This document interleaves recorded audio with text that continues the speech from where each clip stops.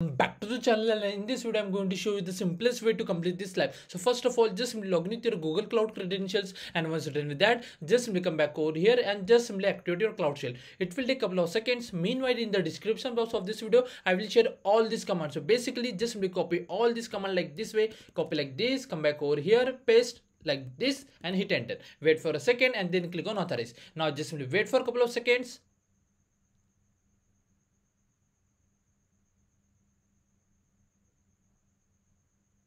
And it's done. Now if you just simply come back to the lab instructions and click on this check my progress, you will get a score without any issue. And if the score is not updated, just simply wait for a couple of seconds, you will get a full score for sure. And that's the way we have to complete this lab. If you still have any doubt, please do let me in the comment section. Thanks for watching and have a good day, guys.